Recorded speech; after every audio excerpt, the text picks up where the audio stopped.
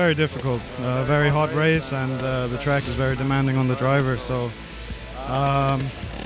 it's not easy at the end.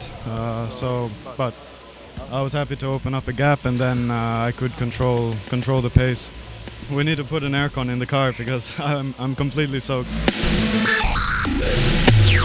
I'm happy to be back on the top step again, and I hope we can repeat this tomorrow. Around 6 points, but it's the beginning of the season, so now I don't care about it.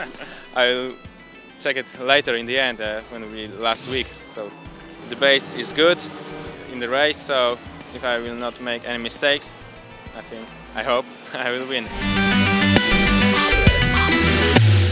The race was quite good. I had a really good start, but then I had the fight with Alex Palou. Since then I just opened a gap, stick to the RP cars. We went and then we just kept going fast. Then my tire dropped a bit, so they pulled the gap for me. So, but pretty pleased with the race. Finally, everything went all together as I wanted to. Finally, I didn't have anyone to crush me this race, so it was quite good.